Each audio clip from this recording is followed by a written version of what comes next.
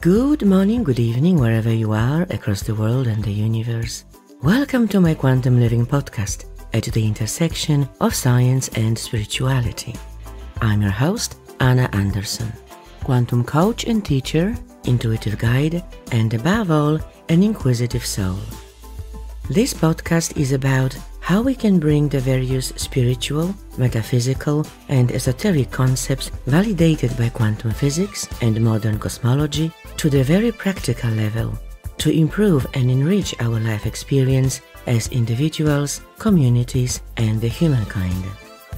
Whether you are listening to this show while driving or commuting, doing chores around the house, relaxing on a couch, or flying in a spaceship across the galaxy, I hope you'll enjoy today's episode. Okay, let's begin.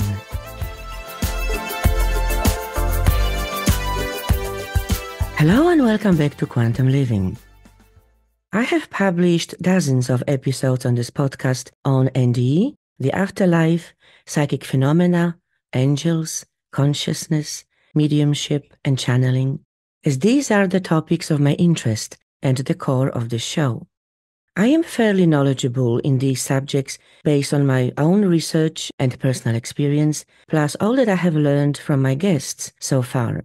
So at some point, I began to think that there is really nothing new I could learn and bring on the show to my audience without repeating the same story, perhaps in a different context or from a different angle. So I waited for something special, for a story that will make my jaw drop. And I can tell you that this is a tall order. Until one day, not long ago, when watching Gaia, that's exactly what happened. The interview was riveting, gathering the momentum, and at one point, my jaw did drop to the floor. I instantly knew I had to invite that guest to my show, as what I saw and heard was beyond amazing. Luckily, he graciously accepted my invitation, so fasten your seatbelts, folks. My very special guest today is Daniel Drasin. Daniel is an award-winning documentary filmmaker, photographer, and media producer who's been working in this field for over 6 decades. Since the early 1990s, Daniel has been actively investigating afterlife communication through traditional mental and physical mediumship, as well as modern electronics. He has produced groundbreaking documentaries Calling Earth and Skull, The Afterlife Experiment, which present an irrefutable evidence of the survival of human consciousness after death. He is also the author of A New Science of the Afterlife book, published in June 2023, which we will talk about, as well as about these 2 amazing documentaries, which are in the category of must-see, as far as I'm concerned. Trust me, I have seen them. Hello, Daniel. Welcome to Quantum Living. It's such a pleasure to have you on my show. Well, thank you, Anna. It's a great pleasure for me as well. And thank you for that wonderful introduction. My pleasure. Oh gosh, I'm thrilled to be able to speak with you. Not long ago, as I mentioned, I was watching your interview on Gaia with Regina Meredith, where they showed a couple of clips from these documentaries that I've mentioned, and my jaw did drop to the floor. And it doesn't happen very often, if ever. So, wow. As I said, they are a must-see category of films. But let's start from the beginning. How did you become interested and involved in this field? It's hard to say exactly when, but my interest in the so-called paranormal, and I say so-called because who knows how normal these things are if we can't talk about them comfortably. But my first such experiences really took place when I was very young, as a child, when I had a number of precognitive dreams, dreams that came true in one way or another very shortly after the dream. And I didn't understand what this was. It puzzled me, and I thought it was quite interesting and fascinating, actually. But what it did teach me was that in the theater of life, stuff goes on backstage. That there are levels of reality that are not obvious on the surface.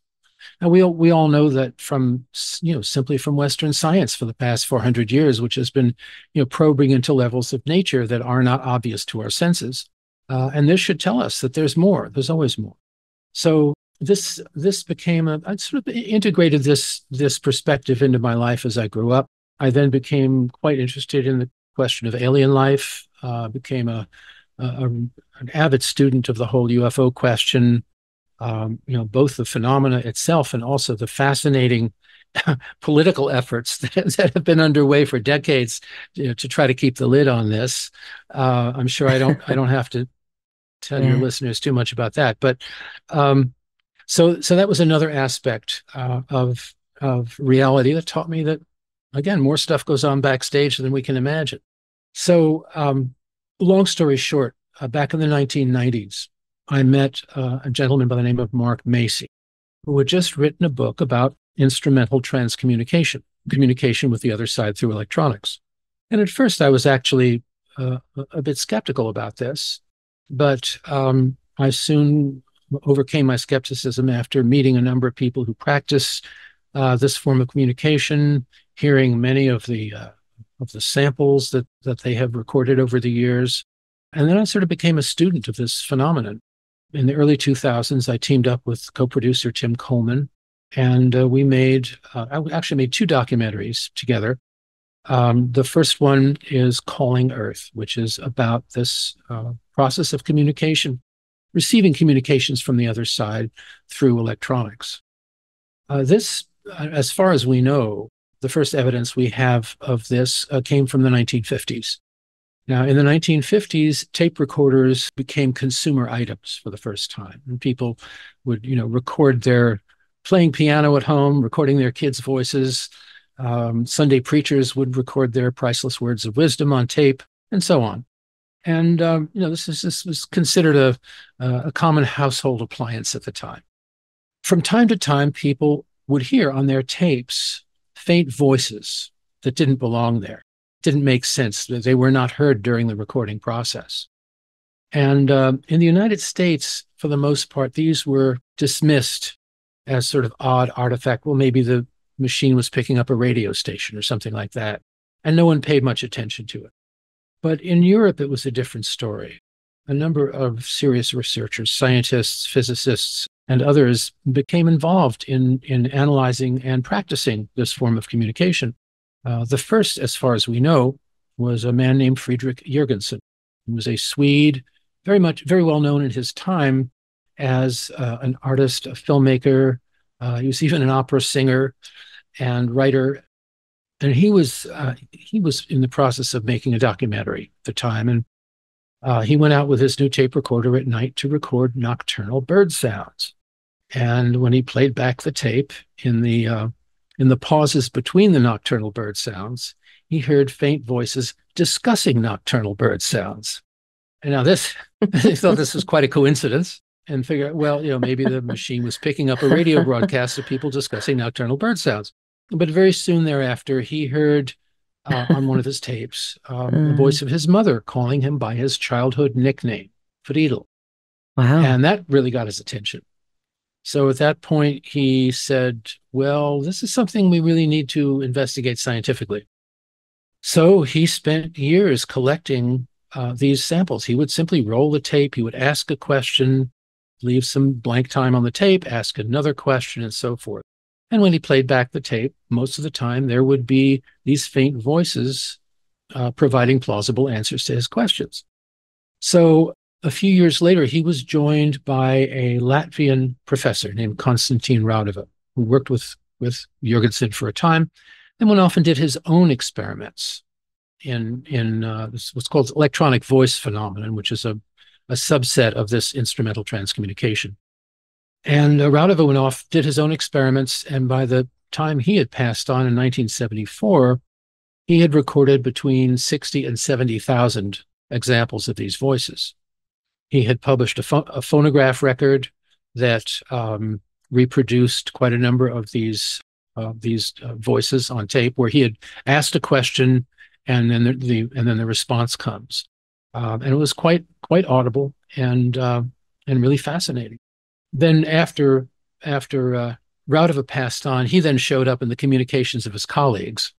And he had most of these electronic voice samples only run a few seconds, 2, 3, 4, maybe 5 seconds at the most. It's evidently a very difficult phenomenon to pull off from the other side. Who knows what the levels of resistance and frequency issues are involved. But Raudava uniquely was able to maintain long conversations running several minutes. He communicated with a friend of mine in Colorado, this Mark Macy, a number of practitioners in Europe. He spoke 6 languages. Most of the communications we have from him are in English and German. And his speech patterns are quite normal and natural and relaxed and authoritative. So this is evidence that's really quite impossible to question or to undermine once you really get familiar with the field. So back to the film project, Tim Coleman and I went across the United States to 3 or 4 European countries over a period of almost 10 years and recorded quite a number of interviews with people who have been practitioners in this field. And you can see this all in my documentary, Calling Earth, which is both on Vimeo and we recently put it up on YouTube. So that's the story in a nutshell. If you have any more questions about it, I'll be glad to elaborate.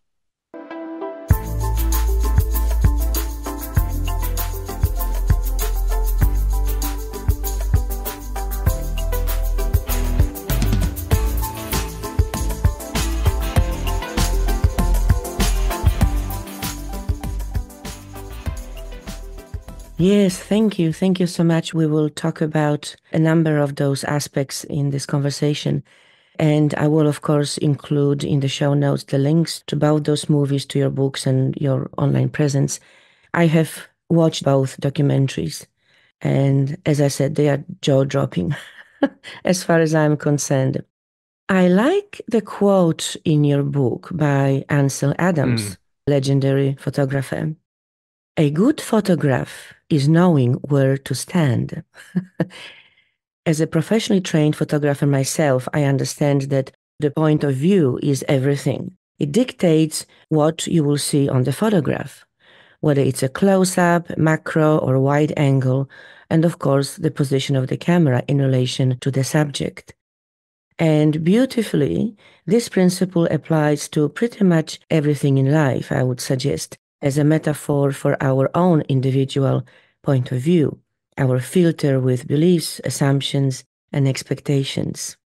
Your book and your documentaries are about, broadly speaking, a proof of the survival of human consciousness after death. What perspective did you choose to present the evidence and the arguments to validate this premise? In other words, what is your point of view? What is your approach to treating this subject matter, which is obviously huge? Well, you might say there's 2 parts to it. One is the sort of the spiritual, even the existential point of view, which comes down to the question of whether we are bodies who have souls or souls who have bodies. The normal point of view in our materialistic culture is that we are bodies who may or may not have souls. And at best, we might have a soul, whatever that is, But from a metaphysical point of view or a post-materialist point of view, we are souls who have bodies. And I think that our everyday experience of life is very different if we come from one point of view or another there. My personal point of view, after all these years of looking into it and looking into my own experience, is that we are souls who have bodies. And from that point of view, all of these metaphysical areas of inquiry make perfect sense. So that's what's most comfortable to me, makes the most sense to me, and is in accord with my own feelings about life and my own experiences as well. So, and I'd say the other part of it is that it's important that we, particularly in the Western cultures, begin to bring science to bear on these questions. And not in the sense of necessarily what we think of as materialistic science, but the scientific method, which can really be applied to anything. And one of its basic values is that it properly conducted, it keeps us from fooling ourselves. Ideally, it gets our egos out of the way. It's not perfect, but it provides a measure of objectivity, and it provides food for thought. And I think the whole field of electronic voice phenomena and interdimensional transcommunication, which also includes photographs and video and so on from the other side, these provide very, very hard evidence that can be analyzed scientifically, evaluated scientifically, and perhaps duplicated scientifically. There are some people who are working on trying to perfect or refine the technology on this side that would presumably make it easier for those on the other side to contact us. I'm agnostic about that. My personal view is that what enhances or facilitates this kind of communication has more to do with our emotional connection with those on the other side, and also factors that are really beyond our knowledge. Some people say that this form of communication works best during the waxing phase of the moon, or one thing or another. And so let's experiment. Let's try to find out if these are true. And, maybe we will stumble on other factors that we haven't considered that will make this form of communication more practical and more reliable, and something we can use every day. There's a professor at the University of Western Ontario who's right now, he has a grant to study communications that people have been receiving on their smartphones. And I look forward to the outcome of that study. Wow. A lot of this is in the form of text messages. I've heard many personal stories of people who have received text messages from the other side from folks who are recently deceased. So somehow they're able to, they or some intermediate faculty somehow is enabled to bridge the gap between the realm of consciousness and the material realm.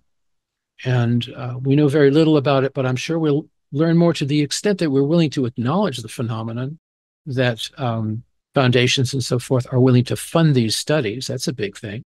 Yes. And hopefully we'll just become more comfortable with this whole perspective on life and death, which then hopefully will reflect back onto our everyday experience and our personal and social priorities. Yes, absolutely. Thank you. Your book, as you mentioned, and your films, your documentaries, are based on science and scientific research. And after having read your book and watched your documentaries, there was just something that struck me. There is no mention or no extended treatment, at least, of the subject of spirituality. So my question is, where is the creator, or whatever name you want to use for the highest intelligence, in this picture? Where is the spirituality side of it? This raises a question that's the subject of the longest chapter in my book, which is about semantics. What do we mean by creator? What do we mean by God? What do we mean by these various words? I think I've used the word God only once in the book, in this chapter on semantics. And I think that before we can address these questions, I think we have to step, to the extent possible, step back from our traditional definitions and imagery and so forth, and even from some of the traditional questions, which I think may have to be rephrased and viewed from a different angle to be able to get deeper into them. You say the word God, and 10 different people will have 10 different images of it. When we say creator, that it tends to me at least, it tends to suggest an all-powerful individual. I'd say if I have an image or definition of the creator, it would be something closer to a hologram of infinite and eternal extent. I can diverge here just for a moment to suggest that one possible view of what we call the afterlife, or the other side, or beyond the veil, is that of a sort of a hologram, where every point in that huge picture is, or every individual ensconced in it, is in some sense also spread out throughout the whole, but with the ability to individualize, to concentrate itself. You're probably familiar with holography in the current Yep. sense, where you have a photographic plate and a laser beam, and you have interference patterns and so on. And it's a fascinating thing in its own right, but I think it's also a wonderful metaphor for what happens beyond what we call space and time, which are very, limited frameworks.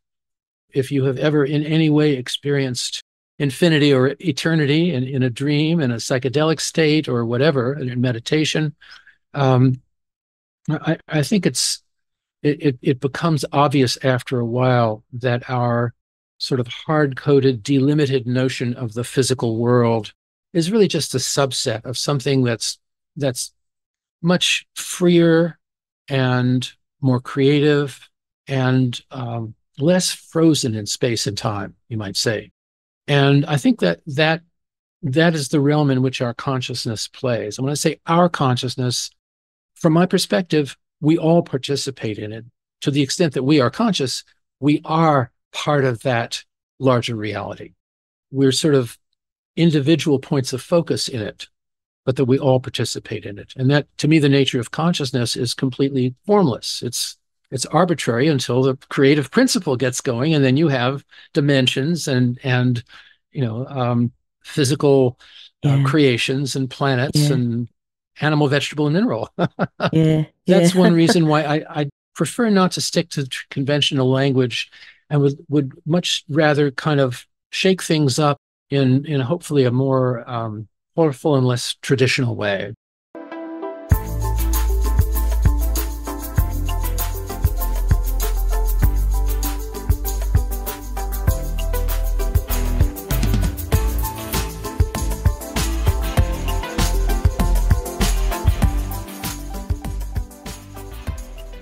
Yes, and just to clarify, I don't mean to hang up on particular words or language, because we all know that our language is very limited and is very prescriptive. What I meant by asking where is the creator or spirituality in this picture that you have painted is more about the other side of science. For example, the motto for my show is at the intersection of science and spirituality. So my definition of the creator is all that is, or better still, the highest intelligence, because I think by now most scientists even have agreed that there is an underpinning intelligence in the universe. At least this is a prevailing school of thought, as I understand. It is not some haphazard event, because it is too well organized. So there is an underlying and underpinning intelligence in it. So that's what I'm referring to, not God as taught by some religions, an individual or power that is more defined, but all that is. And some spiritual schools of thought refer to the creator, God, as all that is, which I think represents that consciousness, intelligent, highly intelligent consciousness, from which all has been created, all has come. That was my angle, if you like. But thank you for explaining. To me, what each of us has said is simply a different expression of the same thing. Yeah. Yes. That there is a universal intelligence, a universal consciousness from which a universal intelligence has emerged, and that intelligence has been playing creative games with itself for all of eternity. Yes. And this is the question of infinity and eternity is something that's really gotten to fascinate me in recent years, because I quite unexpectedly had an experience of eternity. I was just sitting at my desk watching a YouTube video one day, and without going into without a lot of detail about it, I suddenly found myself experiencing eternity. And one side of my brain was counting the seconds. It happened for about 30 seconds of Earth time, you might say. But the rest of my awareness was just stunned. And the only thing I could say to myself was, oh my God, eternity is not merely an infinite extension of time. It's something absolutely and completely different. Now, this realization of the eternal or the boundless is beginning to sneak up on our culture in some interesting ways.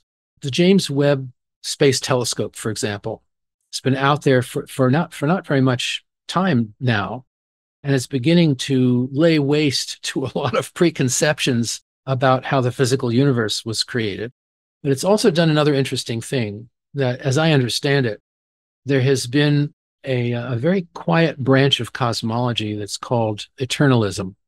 It's been around for a while, but hasn't really shown its face very much. And my understanding is that the eternalists are beginning to come out of the woodwork now and say there may be no beginning and no end. And that is challenging to our minds because our minds have to slice and dice things, measure them, create beginnings and ends, whether they're there or not, in order to package them for our human comprehension. But beyond the realm of human comprehension, there's probably still plenty of comprehension left, and that level of comprehension can be very comfortable with the notion of eternity.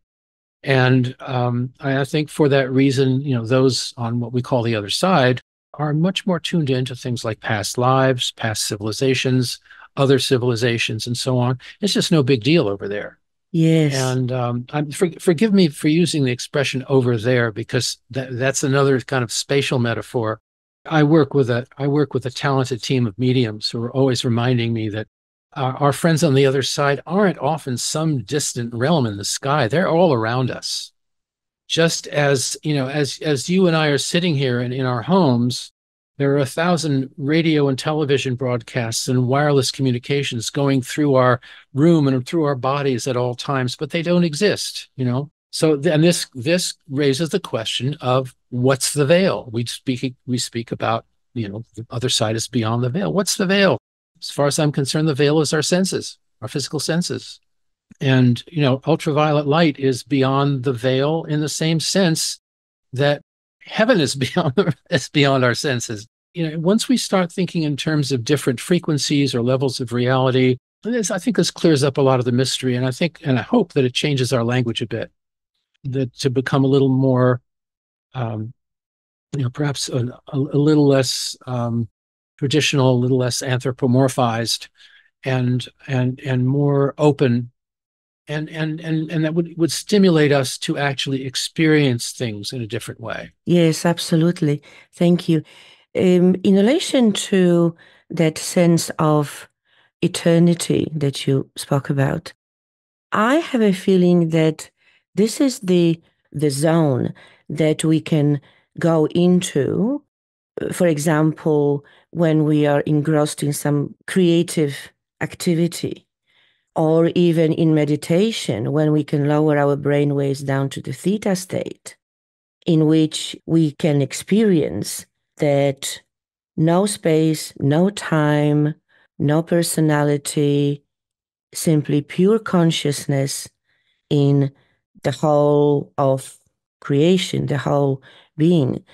Because that's the point where there is no time, no space, just a sense of belonging, a sense of being part of the greater consciousness or the great reality, as you call it. So are we talking about the same thing here? Because this is this when I go into the zone or in my meditation, that's exactly the space that I find myself in, where there is no beginning and no end. That would represent sort of the other extreme of where we are normally are in our sensibilities and our civilization and so on. That would be the other pole of it. There is also in between the two levels of relative reality that those of us who study this field are familiar with. Those who communicate from the afterlife, for example, they're in sort of what I would call one of the intermediate levels, where they have both a greater sense of the eternal, but also a connection with manifest reality, with our physical world, with human connections, and so on. There are those, for example, this team of mediums that I mentioned that I work with. We're located in different parts of the country, and so we often have Zoom meetings. And our meetings are often crashed by none other than Robin Williams, who is Really? really. He's actually working with a lot of mediums, but he's worked with us, and Wow. he can be incredibly hilarious. I mean, you can't make him up. And then he can get very, very serious. And he's told us about his own struggles when he was alive here with his disease, with his family, and so on.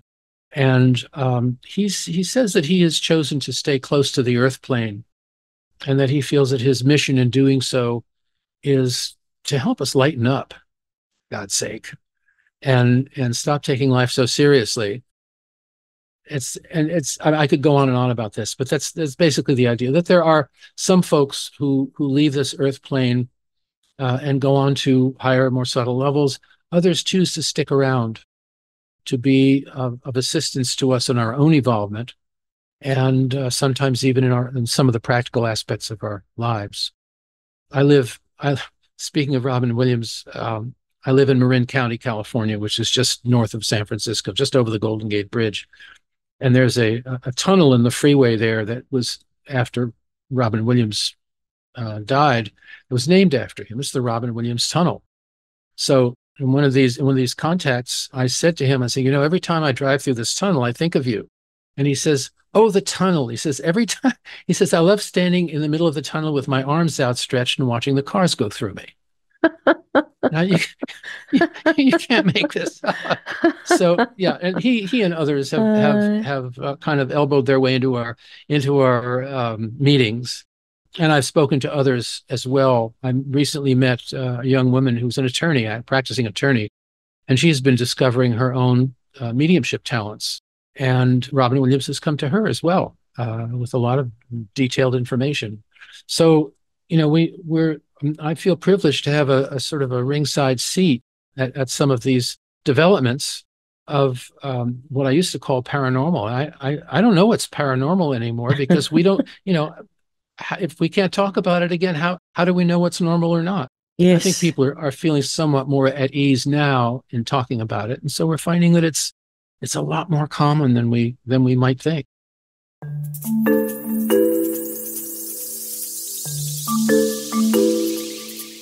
Whether you are seeking professional guidance and support in getting through the challenges of life, or would like to better understand how life really works, why not consider one of my Quantum Living transformative programs? Quantum Shift, Healing Emotional Addictions, Healing Relationships, Finding Your Mojo, or Quantum Living Mentoring Program, my newest edition. They are all based on quantum science and metaphysics, my extensive coaching experience, quantum wisdom, energy healing, and psychic insights. Please visit quantumliving.com.au for more information and contact details. Let's have a chat how I could help you find what you are looking for. You'll be glad you did.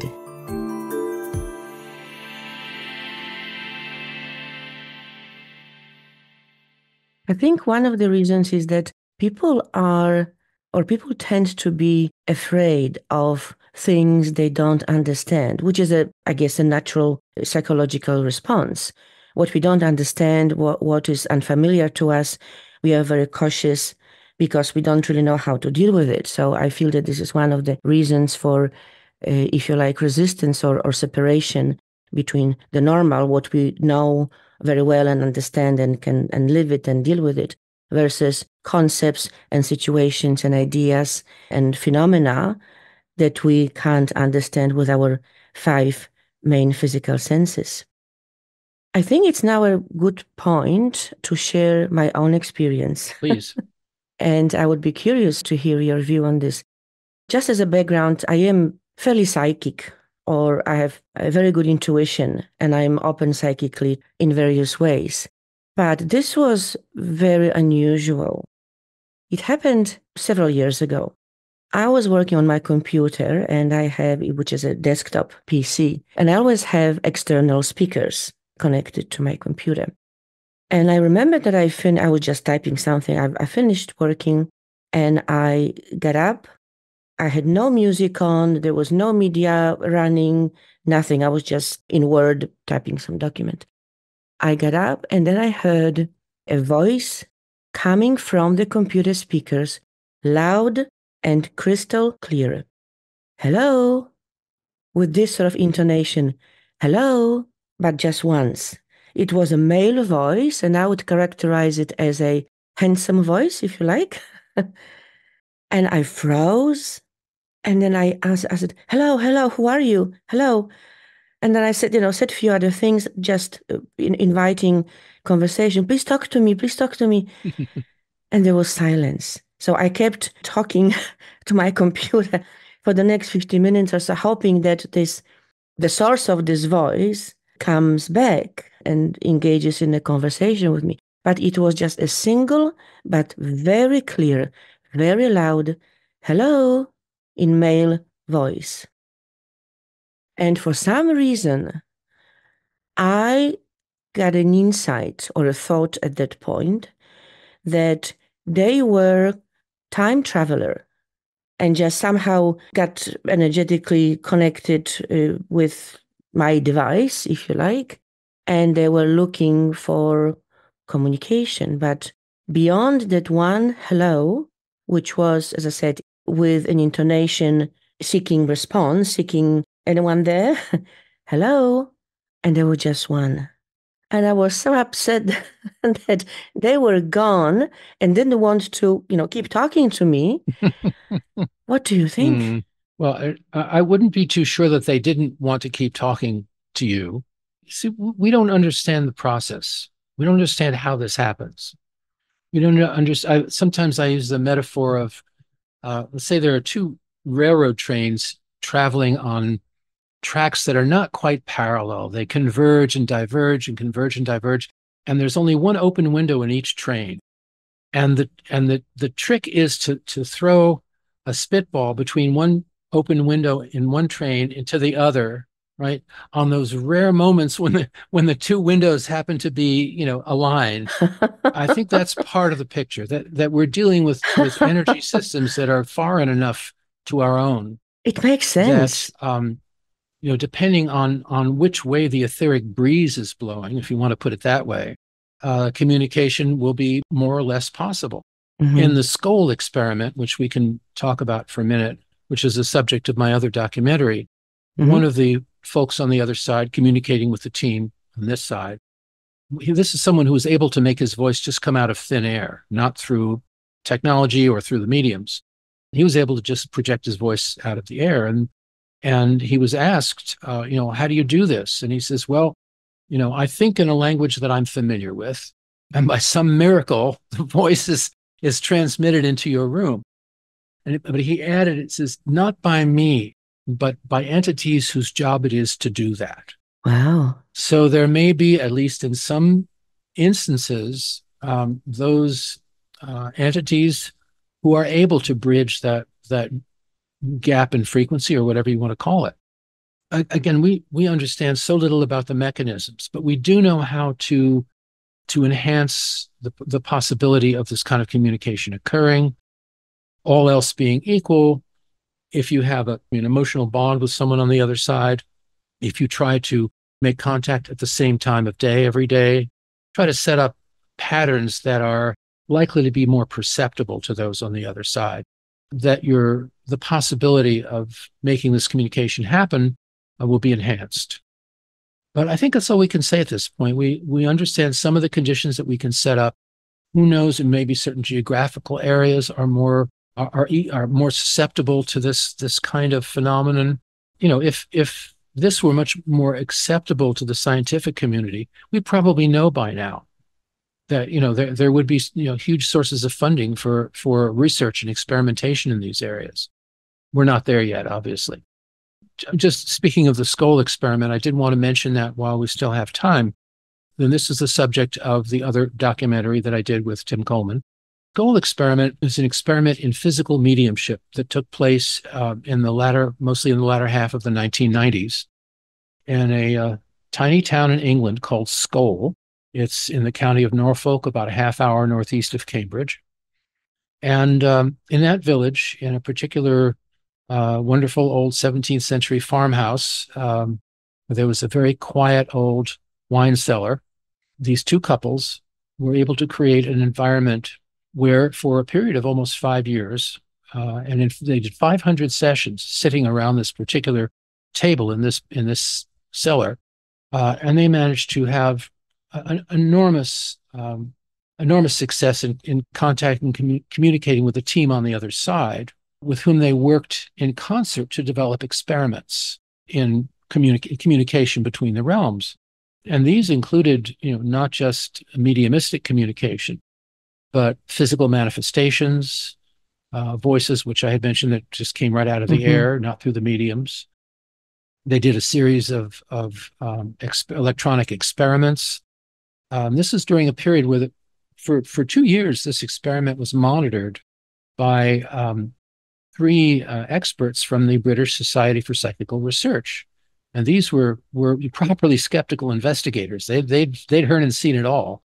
And yet they could find absolutely no evidence of any tampering or fakery or anything like that. They also were curious about some of these experiments that the team was attempting, one of which involved using a little tape recorder from which the microphone had been removed, so there'd be no chance of recording any sounds from the room.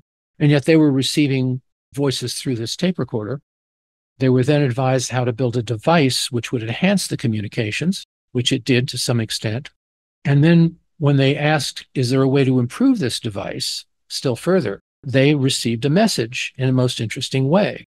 Part of their experimentation was using photographic film, unexposed photographic film, which those on the other side would impress writing and pictures and poems and wonderful drawings and puzzles. You've seen that in the documentary. Yes. So the question was asked, how can we improve this device?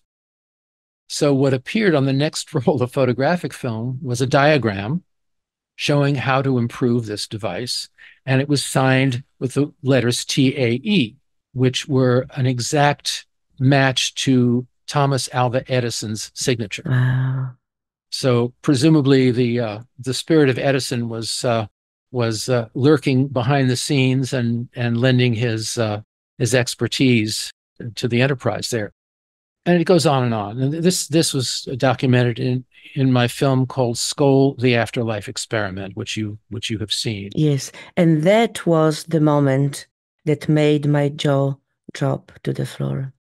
When I saw that on the blank tape, under very strict monitoring and conditions, when the tape was developed, and it is shown in the movie, there is a string of writings, photographs, graphics.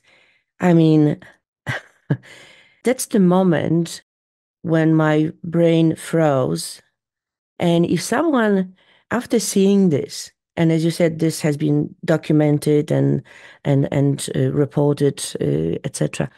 If someone, after seeing this and accepting this as a fact, in other words, there was no tampering, there was nothing, funny going on. To me, this in itself is an irrefutable evidence. You can't refute it. It wasn't there, and then there was. So if someone, after seeing this, still claims that, there was a fluke or whatever, there's no such thing as interdimensional communication, well, I think they need to think again, because this is irrefutable. And this, in fact, is a very nice segue to my next question. As you said in your book, the landscape of afterlife research includes several phenomena such as NDE, reincarnation, life between lives, mediumship, out-of-body experience, and instrumental transcommunication, and many others. The main difference that I can see amongst all those avenues, if you like, is that some experiences are subjective to the experiencer, while others can be objectively tested. And instrumental transcommunication, obviously, is a good example in this category. So my question is, when looking at those two groups, if you like, of phenomena, in your view, are some more reliable as evidence of such phenomena than others in terms of objectivity and subjectivity? Well, certainly in terms of objectivity, The ones that can be objectively demonstrated are obviously more solid evidence or proof, if you will. But the same thing is true in our physical lives. We have many subjective experiences. I mean, I can't prove that I had a certain dream last night, but enough of us have dreams that we can relate to at least to the existence of the phenomenon. So, in that sense, I think that we're not as aware that that question exists in our normal lives, but it does. I mean, there's no way that I can know how you experience anything. We have an arena of objective exchange and phenomena. I think you and I both agree that we can see each other on Zoom right now, but I have no idea how you perceive me or your environment or anything. I have no idea what your memories are like. It's there's what we perceive, and there's also what we notice or don't notice. And this is something I get into in my book briefly. That I've mentioned that there's a street that I've driven on thousands of times, and only last year did I notice a particularly remarkable tree that's been growing by that street for decades, and I never noticed it. And then one day, for some reason, I noticed it, and now that tree is real to me. It was not real to me before. Yeah. So this also gets into the question of gets into the question of how we define reality. And this is something in my chapter on semantics. I take a crack at defining reality, and I won't give it away right now, but I think it's a very important thing to question, because we use words like that. You take any two people who disagree about anything, and you'll find that they have different definitions of reality. So many arguments and diversities of opinion have to do with language. So I think we need to start seeing through that. I mean, we can't discard language. We need it, at least so far. But I think language can be as much of an impediment as anything else. And I think those of us who are at all bilingual, for example, can appreciate that some languages have words for things that other languages don't. Yes, yeah, absolutely. When you hear some bilingual over here in a cafe, some bilingual people conversing, very often they'll switch from one language to another because one language expresses something better, or may actually have an expression for something that the other one completely lacks. So that's, I think, one of the ways in which we need to expand our consciousness is to take a look back at what we think of as ordinary in our lives, and look at it with some objectivity and question, the way we've arranged our reality. Is that the only way to arrange reality? I don't think so. Yes.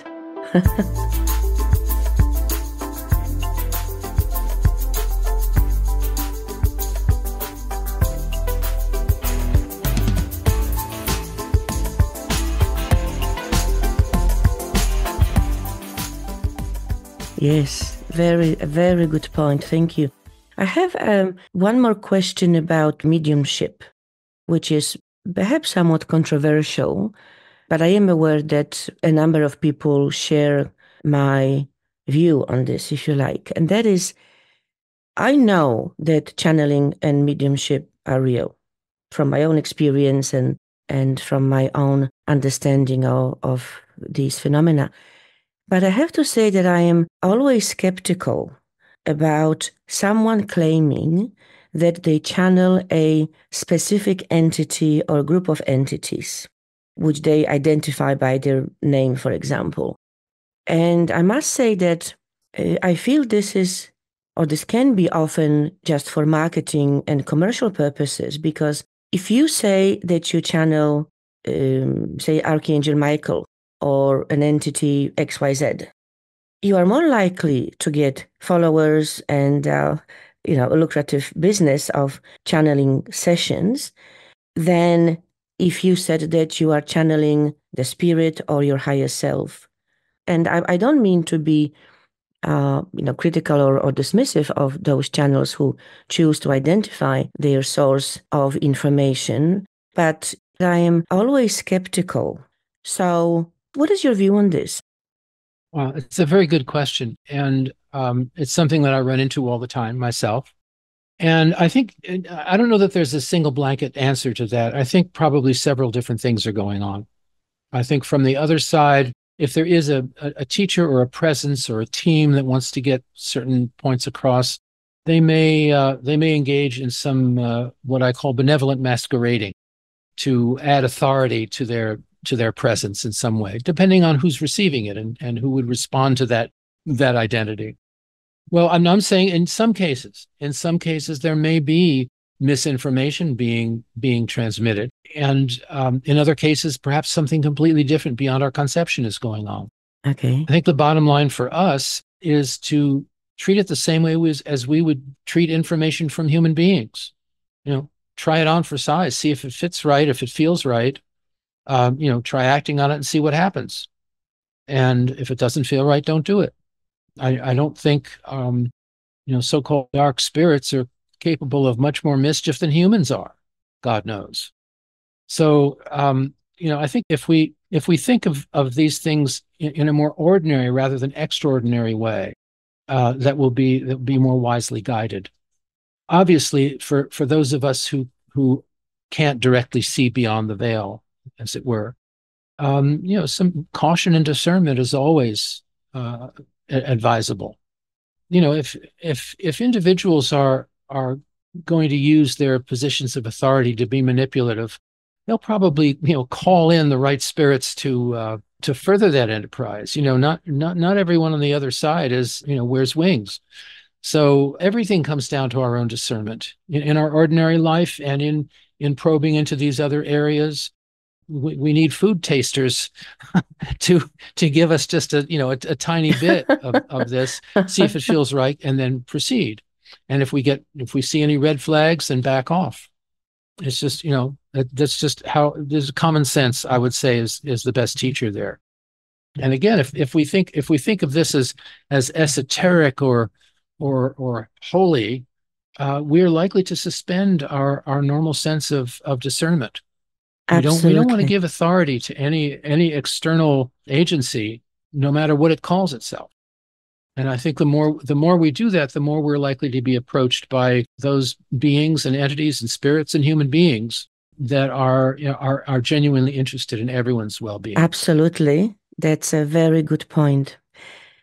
Now, I found in your book an elegant explanation of the question I've been grappling with for many years, which is, if souls keep reincarnating, how is it possible to communicate with someone who passed, say, 500 years ago and would have reincarnated, hopefully, or possibly a few times since then? And so there are, let's say, 5 different personalities of the soul within that time frame. And what you said in your book is that a soul, while incarnating, always remains in the greater reality as a fragment containing the memories and personality of each incarnation, which can independently communicate with people on this side. Could you please elaborate on this? Because I know that many people ask this question. How is it possible? From my perspective, and I could be wrong, the soul as a whole, your soul, my soul, doesn't really have boundaries as such, right? Or it has very permeable boundaries, you might say. So the identity of a given soul may itself have a certain flexibility to it. Those aspects of it that reincarnate and then are drawn back would seem to add to the sum total of the soul's experience. And as these continue, more and more reincarnations, the experiences are absorbed into the whole of the soul. That's how I tend to view it, rather than fragments. When we address someone, say a loved one of ours who passes, and we make contact with them by whatever means, the aspect that we're most familiar is the one that will resonate with us quite naturally. But depending on how long they've been over there, they could be more and more integrated into their greater self and be capable of giving us a wide variety of information, both about their lifetime just lived and about others. For example, my late partner, Jane, who passed in 2007, I've had several conversations with her through two trusted mediums since then. And her progress has been interesting. In the first short period after she passed, I was physically aware of her presence because I would, like, at the end of the day, I'd be in the kitchen washing up, and she would always be there standing next to me, and I could feel it. And I would have this strong tingling on the right side of my head when she was present. It was really quite something. Sometimes I thought the top of my head was going to come off. So that happened for a period of time. And then she was, then at a certain point, she was no longer that close to the earth plane, that accessible. And in several conversations I've had with her through these mediums, I learned about her, where her sense of identity kind of shifted from being more oriented toward the earth plane to moving then into what we call the life review, and more insight about the experiences of the life just lived, and then into a larger domain after that. So I sort of see these various aspects and sets of experiences of the self as sort of nested within one another, that none of these are ever lost. I think the most important question here again comes back to, are we bodies who have souls or souls who have bodies? And if we come from the point of view of souls that have bodies, and perhaps more than one body at the same time, which we're told occurs as well, I think what I'm saying is that our human minds are not quite prepared to encompass the ontology of this. All we can do is put labels on it that are familiar to us. That may be a very indirect way of answering your question, but I think it's the best we can do. We're just learning right now. We as individuals, and of course our culture as a whole, is just beginning to put better labels on all these things. And I think this will continue to evolve over the next decades and hopefully centuries, where the two sides of the veil, as it were, will become closer, more accessible to one another. And perhaps at a certain point, it will all become one thing. That would be my hope, and I think I'm accurately perceiving a trend in that direction. But that's just my perception. Yeah, I agree. And what you have just said absolutely resonates with me and makes sense. It absolutely makes sense. So thank you. And again, I encourage everyone interested in this topic, even remotely at this point in time, to get hold of your book and read the book, and absolutely watch those two documentaries. And I will include the links in the show notes. Before we start wrapping up, Dan, I have just one final point or question that I would like to put to you. I absolutely love the concept in your book of paradise islands in the ocean of consciousness that can be anything created by the souls with thought and intention, as this again makes perfect sense to me and validates various messages from the other side that we receive about the lifestyle, for the lack of a better word, of the souls living on the other side, which they often describe as just like here on earth. So this concept of creating those realities, those paradise islands, exactly the way as the souls want to create, with thought and intention, I find absolutely fascinating. And my question here is, because it's so evocative, and I already know what my paradise island I would want to create once I passed over. But my question here is, where did this specific information come from? Can you recall? Well, I think many of those who speak about life on the other side have told us about levels of the afterlife where souls engage in communal creative efforts of working together towards a mutually recognized goal. Some of these creations mimic the physical their physical lives that they recall on Earth, cities, towns, and etc. That look and feel very much the same as they did here. Some may choose to co-create rural environments, some purely creative abstract environments. As I think you've probably seen, what's the film that Robin Williams starred in What Dreams May Come, where the whole environment was like a living painting, for example. As there is in any field of art, we're talking about fields of unlimited creation. Some may exist for millions of our years, and others may be created just to see what they feel like and then blow them up and start something new. So I think probably our own arts, our graphic arts, our performing arts, may give us a clue as to what can happen directly in consciousness without having to deal with without physical materials and the limitations of the physical world. Are you familiar with Leslie Flint? He was a very famous British medium. You can Google this up on the internet. He did a long channeling once of Frédéric Chopin, and was a well-known classical composer. And it's a wonderful, he describes his experience of going to the other side and perceiving himself inside this huge concert hall with this beautiful piano and performing for the crowd, and so on and so on. I think we can replicate any familiar physical environment we want, individually and collectively. We can create things that have never existed. And if we want, we can create nothing at all. We can just go into infinity and eternity where there is no structure. So it's all at the behest of the soul and what the soul is inclined to do. And it's like what to say about the other side. It's a free country. And I think if our own politics were more modeled on how things happen on the other side, we would have freer countries in general. Yeah, yes, I agree with you. And I feel that one of the key takeaways from this concept is that our thought and intention do create our reality, even on this side. I would agree. Beautiful.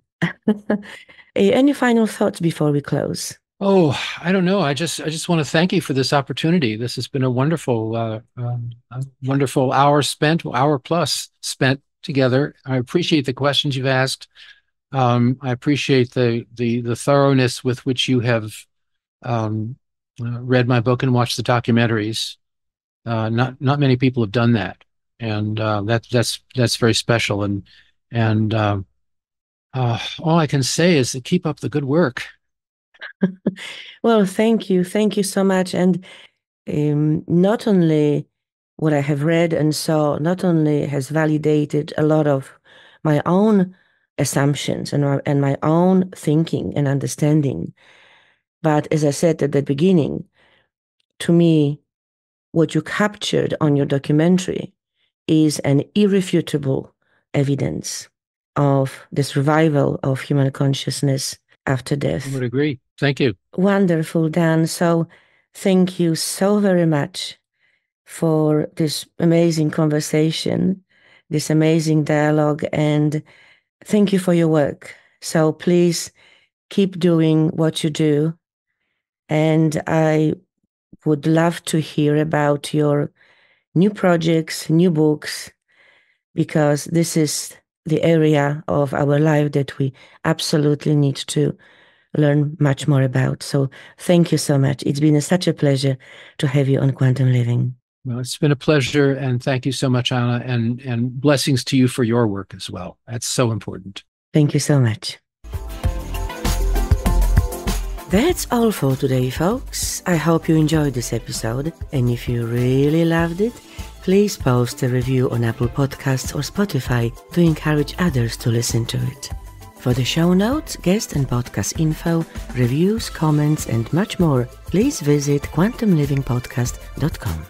And if you'd like to dive deeper into quantum living and explore how you could work with me, please contact me, and I'd be delighted to help and support you on your quantum journey.